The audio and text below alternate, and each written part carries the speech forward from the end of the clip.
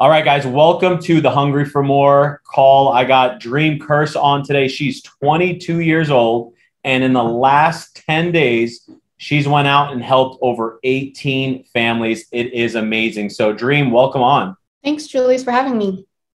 You got it. You got it. So, Dream, why don't you start off by telling us who introduced you to FFL and, what really got you excited about what we were doing? Yeah, so just to start off, so during high school, I did have a part-time job and I was, working at Lowe's, maybe making $10 to $12 an hour. And then after I graduated, I did serve in the military as an IT specialist in the Army for almost 3 years at Fort Bliss in El Paso.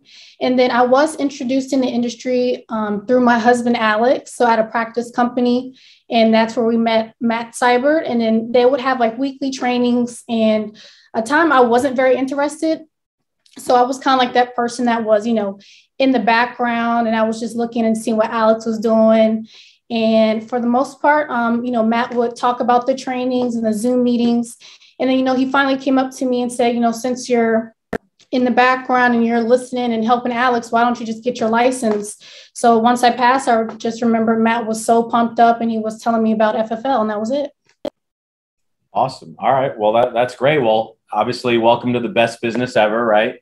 And you guys, this business, there's so many people that we can help through this business, not only clients, but people looking to make a change in their career, looking to make some additional income, right? So one of the best ways to build an agency is through warm market. So obviously, Dream was introduced to this business through Alex, right? Which is his warm market, right? So if you guys are looking to build an agency and you're not talking to people you already know and have a relationship with, you're doing your business a disservice. You're doing yourself a disservice. So get out there, talk to people, introduce them to the opportunity, because guys, everyone, if they want to, can benefit from Family First Life. Dream, do you genuinely believe that?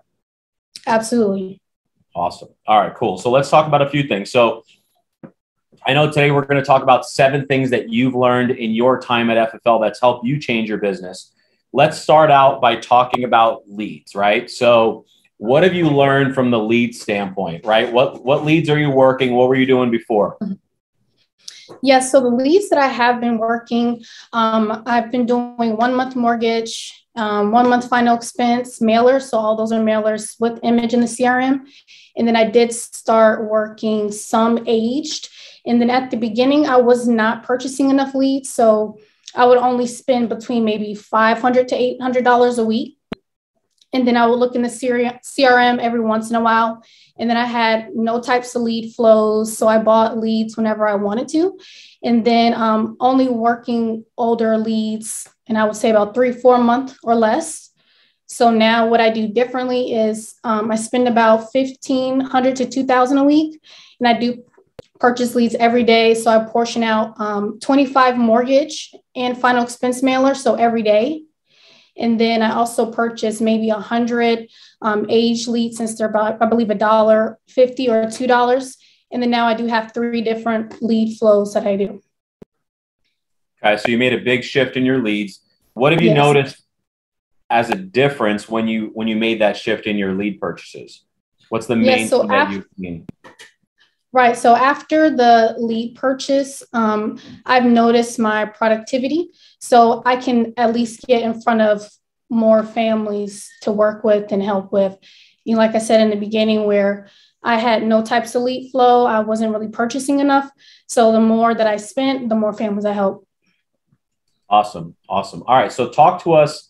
I know you and I talked a little bit, and there's about 7 different things that you have changed in your business. So walk us through that. Obviously, number 1 was leads, and your lead flow is different now. So guys, if you haven't captured that, or you didn't write it down now, because it's very easy to forget. Our day goes by, a lot of things happen throughout our day, throughout our week. And if you're not writing these things down, it's going to be hard for you to retain and remember this information. So if she's doing something different than you're doing, all you have to do is literally copy and paste what others are doing to get the same type of results. So 1 is difference in lead flow and lead purchases. What's the next thing that you changed? I would also say dialing. I was not dialing early enough. So I would actually come into the office just focusing on admin work. So meaning like personal work or anything that's not related to the business. And then I would start dialing at 9 a.m., maybe 10 a.m. And then I wasn't getting in front of enough people, and then only dialing up to maybe 250 to 300 leads. And then, so since I've been doing telesales, I do send out text messages between maybe 100 to 150, and that includes some follow-up messages. My dialing ranges up to about 500 to 600 dials. And then I'm just making a non-negotiable to come to the office before 8 a.m. unless, it's gym day or the other days. And then also being emotional and not having a tracker. So I did not have any type of trackers or setting up or not treating my business like it's supposed to be. So, not having any data to track my lead purchase, my follow-ups, any dials that I've made. And then also focusing just on my emotion and not taking the business very personal. So I took things subjectively and not objectively. So I was being very emotional and not looking at the facts. And so tracking focuses on where your business stands. So if you are in the positive or negative, so I do track batches and monthly, weekly lead purchase, if I am in the profit or not. So follow-up messages, appointments, either with clients, recruiting, or dialing, not being emotional with the business. So money, having that business money to help actually grow it and not using it for personal reasons. And then I do remember having a conversation with you and Matt, and both of you told me you'll be in the same position if I don't purchase enough leads. And that was my biggest transition. Okay. So let's talk a little bit about that, because you talked about two different things there, right? So number one, dialing, right? So in the beginning, your dialing activity, you said you'd make about 200 or so dials, right? Yes. In a day. Okay. Now, and you also started with admin work is what it sounded like versus coming in and focusing on dials, right? So now you come in, what's the latest you're going to start dialing? The latest I'll start dialing is 8 a.m. 8 a.m. All right. So what would you say to someone that walks into the office at 10 a.m.? I would definitely tell them that they have to get in early. That's how your productivity goes down tremendously. Okay. If you're not working the business and not dialing enough, then you're not working the business. I 100% agree. So I'll tell you a quick story, Dream. You may have heard this. I've shared this with others in the past, but when I started, I worked from home because we didn't have any offices in Phoenix, right? And I would start my dials, and my dial sessions wouldn't start till 10, sometimes 11, because I thought I can go to the gym, I can make myself breakfast, I can do my laundry, I can do all these things outside of dial. And then when I actually get on the phone, I'm so good that I can make it happen, right? But what I failed to realize was the reason you're calling people at 8 a.m. is, number one, for yourself. Like, you have to get into a rhythm. Sometimes it takes a few calls to actually get in rhythm. But two, you got to treat it like a job, and you got to treat it like a business, right? So if our business is making phone calls and we don't start to 11 or 10 or whatever the time is, that means our business actually hasn't started. We haven't actually opened up the doors for business till the time you start making those phone calls. So that's number one. Number two, people, right? Our clients, they're waking up, they're driving to work, they're getting their day going, right? And the best time to get a hold of them is when they're getting their day going, not during the meat of their day. Because if they're at work, they're doing whatever they have to do for themselves, the chances of them answering their phone goes down. Would you agree? Absolutely.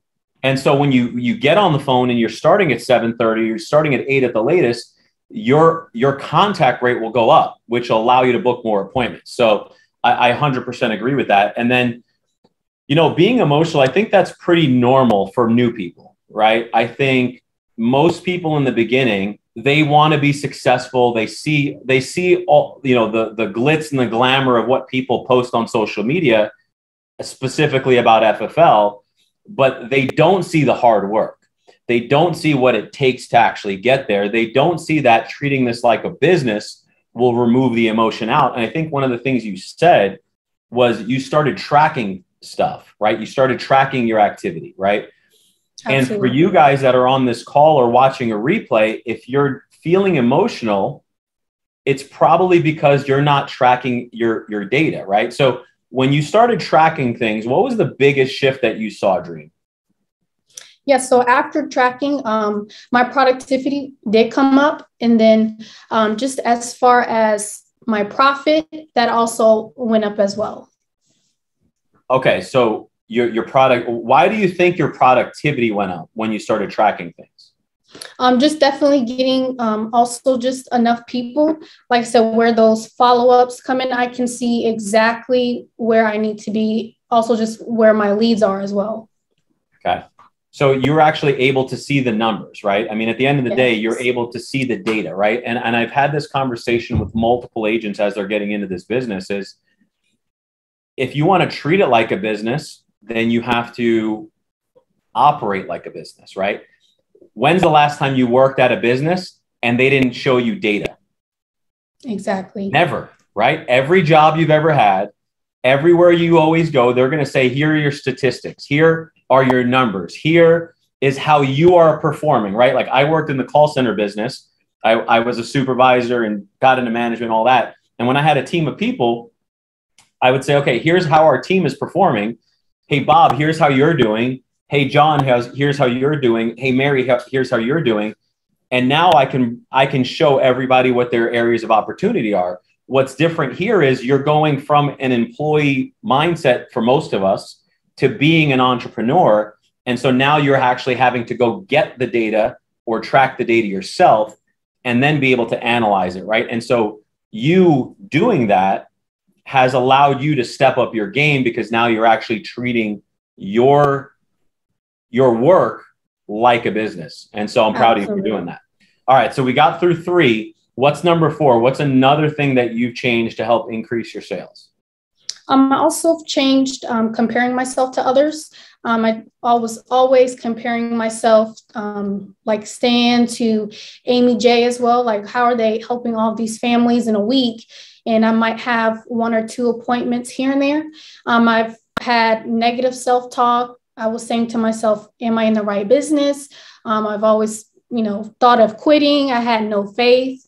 And then just me changing it, just believing that I can do it. Having that faith, don't take it personal. There is room for improvement and it takes time. So it's a process and everyone's situation is different. Another point was having a set schedule. So I also had no type of schedule. I was trying to work the business at just any time I wanted to. So I now use Google Calendar. So I get up, I go to the office every day, including the weekends, and then I text every day and then having to reach out to people to get in front of more people. And then I also learned that, your schedule has to be your boss. And if you don't have a schedule or routine, you're a playing businessman. Okay. Playing businessman. Ooh, I like that. You're playing like you're a businessman, but you're not actually a businessman. That's good. That's so comparing to others, right? And why do you think you did that, right? I mean, you're comparing yourself to others, right? You're comparing to the people that are producing at a high level, but when you look back and you think about it, why do you think you were doing that? I truly believe it was just based on belief in the amount of maybe possibly the money that I have. I mean, I only started out small, which is fine. However, that was, truly hurting my business because I would see everybody doing bigger things. And I told myself, well, maybe I can't do it.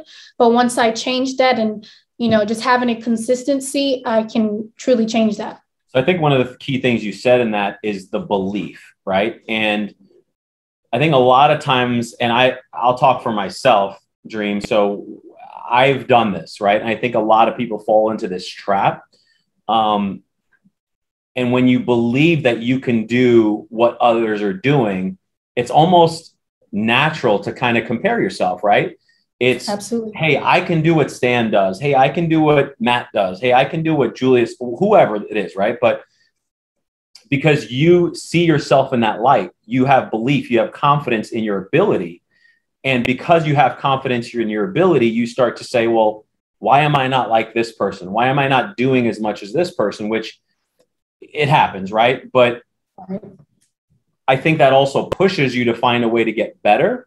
but it could also slow you down at the same time, right? Because now if you're constantly looking at the person to your left, the person to your right, and not focusing on yourself, because one of the things, so how did you stop comparing yourself to others to actually make the change? Like, what was that shift? What did that look like? I just really also still had to, still look at the numbers, and then also just reaching out to leadership of how to get to the next level.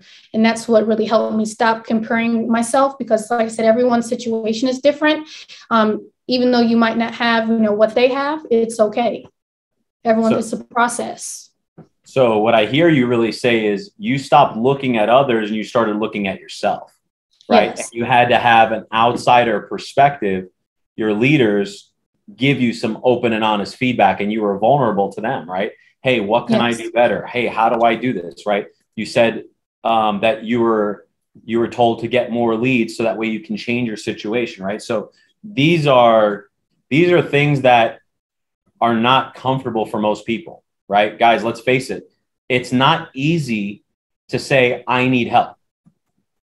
And I'll be the first to say that I've never been this big person of just like, hey, help me, I need help, because I think I can figure it out. And it sounds like, you probably deal with that too, which is I think a very natural human element. But the moment that we step outside of ourselves and realize like, hey, all the leaders in any space, in any business, they all have a coach. They all have a mentor. They all got to where they are, not through trial and error by themselves. Most people got there because someone showed them a way. They followed a path, right? And I think that's very, that says a lot about who you are, Dream, because you were able to really look in the mirror and ask for help and say, hey, I know I'm not doing what I need to do. What can I do to do different? What can I do to produce a different result? And you ask for help. And when you ask for that help and you actually accept the feedback as something that will help drive you forward and you execute on it, you start to see those results. So that's big. And then the next thing you talked about, I'm assuming, was setting schedule number 5. Yes. Okay.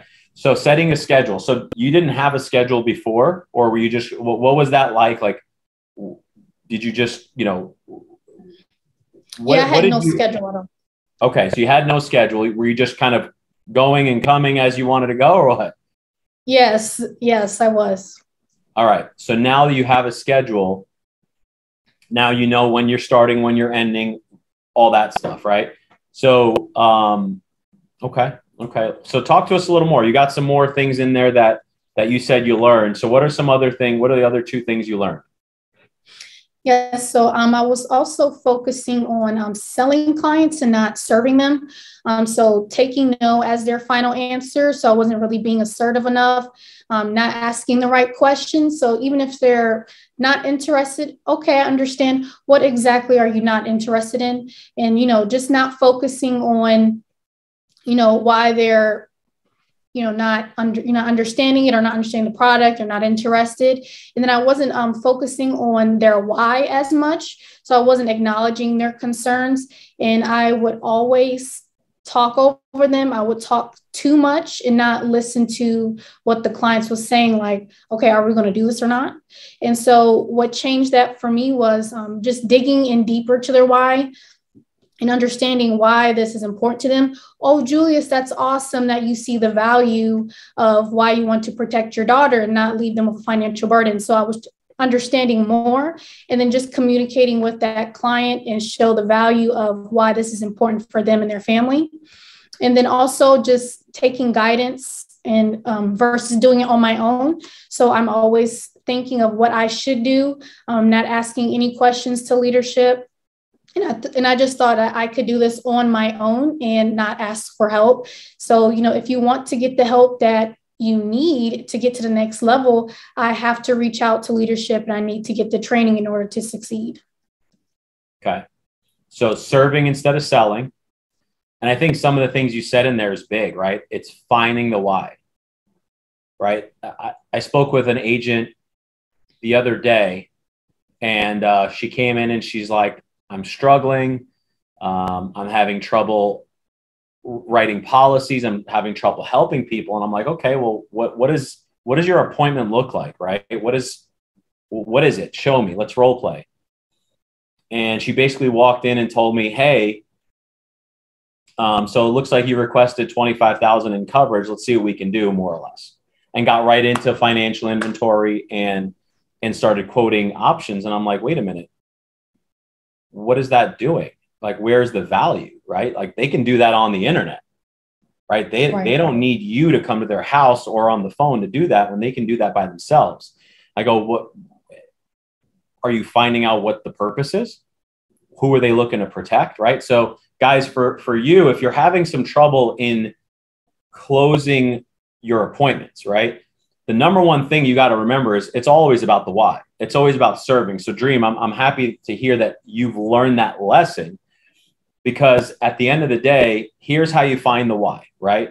You start with, why did they request this? Why did they send in this request? Okay. And then you said a few things also, Dream. You said you asked clarifying questions, right? And that could be in different ways, right? So if they sent in the request, okay, why did you send in the request? Well, I wanted to make sure I had something to not be a burden on my family. Okay, great. If something happened to you yesterday, who would be the beneficiary? Who would be the one picking up the pieces? My daughter, Joan, whatever, right? Okay, your daughter. Okay, so is she financially in a place where she can cover all this? No, she's not. Okay, so is that going to be pretty tough on her? Right now, you're really nailing it down, right?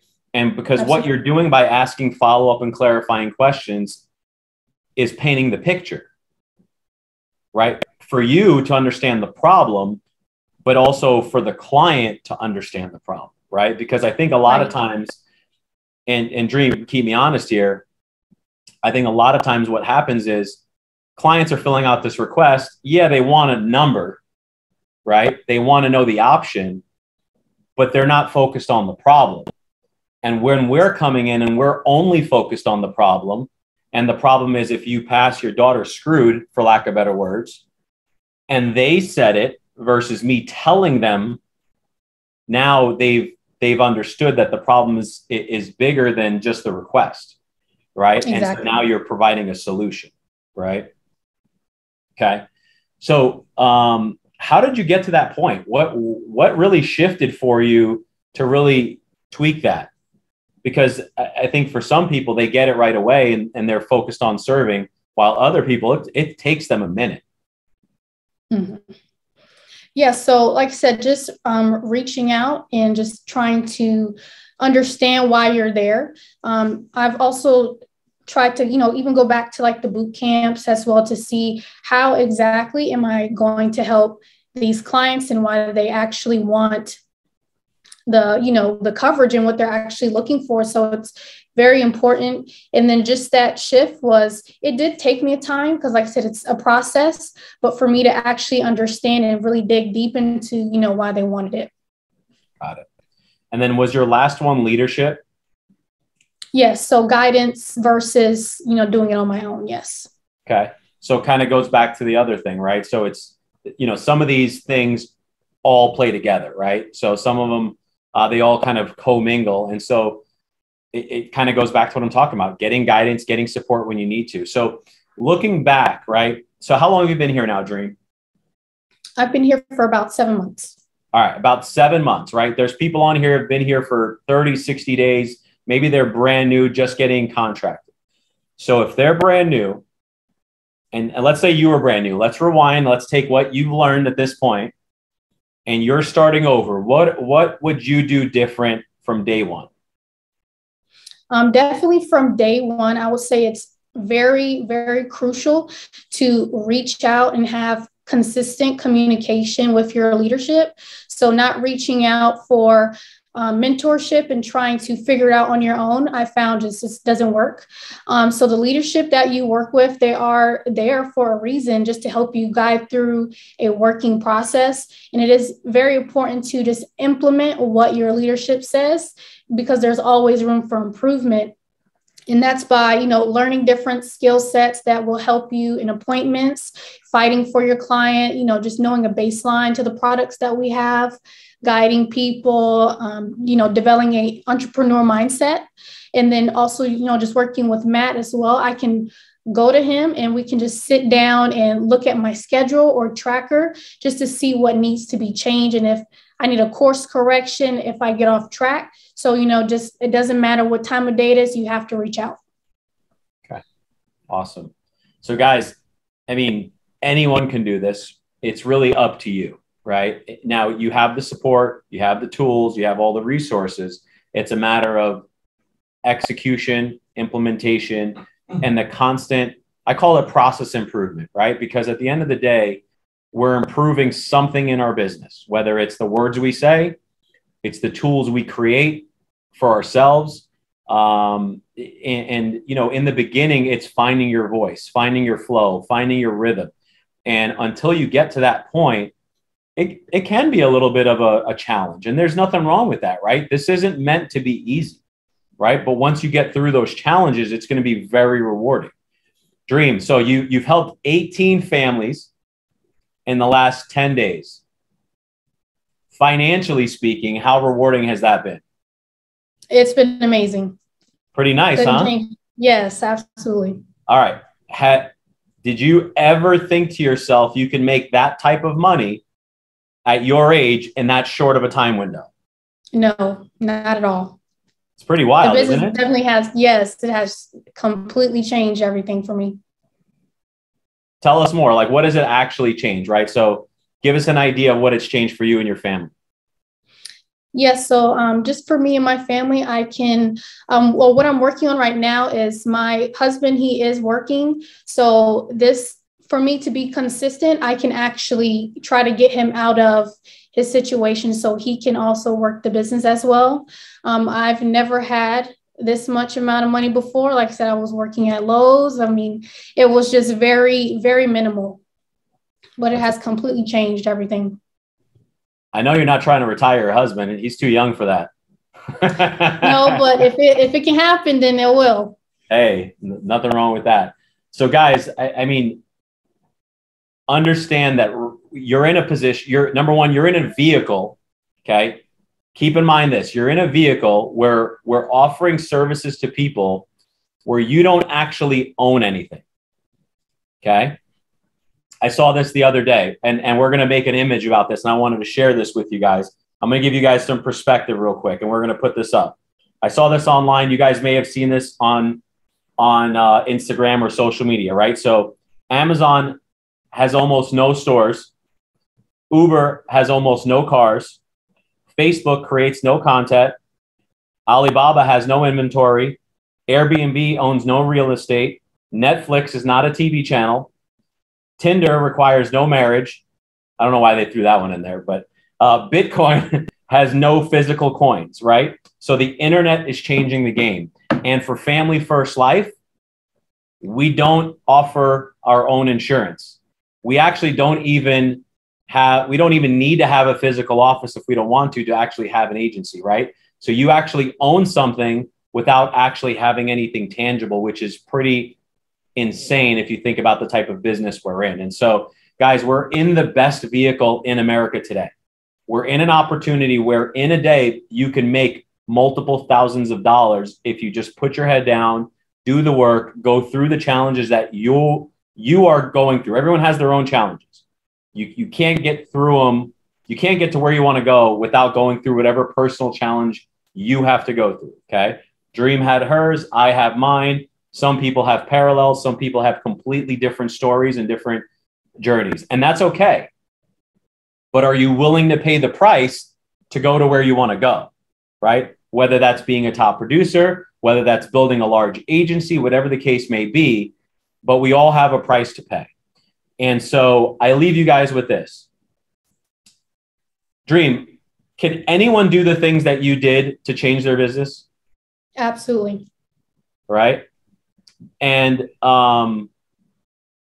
did you come into this business with any unique talent, any unique experience, or anything that would give you a leg up on anyone else?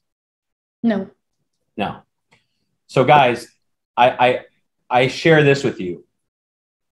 most of us, including myself, have a similar background to Dream, right? And I say that meaning we've all had jobs. We've all had some sort of experience. There's some transferable skills. Maybe it's working with people in customer service or sales, whatever the case may be.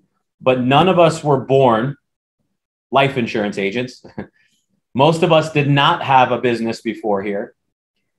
And we can learn everything we need to know to be successful at helping other clients and other families and make the income we want. But it's up to you. It's up to me. And so you have to ask yourself, and I would recommend you do that after we're done here. Are you where you want to be? Most people, the answer is going to be no. And if the answer is no, what do you need to change? What do you need to do different? And how do you get there? And if you don't know the answer, that's okay. But guess what? There's a ton of people here who can give you that answer, whether it's myself, some of the other managers on our team, or if we look across the company, there's multiple people across the company that have found success here. So guys, I want this for you guys, but I can't want it more than you want it for yourselves. Dream, I'm so happy that you are starting to turn this corner and really producing at a high level. Do you foresee this changing and going down in any way? No. Which way you see it going? Up. Only up. We're going all the way up, right? So if she can do it, you can too. The question is, are you going to do it? Are you going to pay that price? Are you going to do what's necessary to take yourself to the next level? And if you don't know how to get there, reach out, hit me up, message me, text me, reach out to your manager, whoever it is. But guys, there's enough for everybody to go around. And I hope you get the piece that you want. You get to choose how big a piece of the pie you want, right? If this is a big old pizza pie, you want the whole thing or you want just a slice? I love me some pizza. So I'd want the whole thing. I'd probably be full, but probably a bad analogy. You guys get it. Matt loves him some pizza too, obviously. But the goal of this, guys, is, look, we can all do this and we do it collectively as a team. And that's the fun part about this. You're in this business for yourself, but you're not by yourself. You have a bunch of people here that can help you. Guys, I have your back. Dream, blessed to be in business with you, proud to be in business with you, and look forward to seeing more of your growth. Guys, let's continue to go out there, serve families. Obviously, today is dial day. Let's go out there and help a bunch of families, set a bunch of appointments, and let's make an impact in our communities. Till next time, see you later.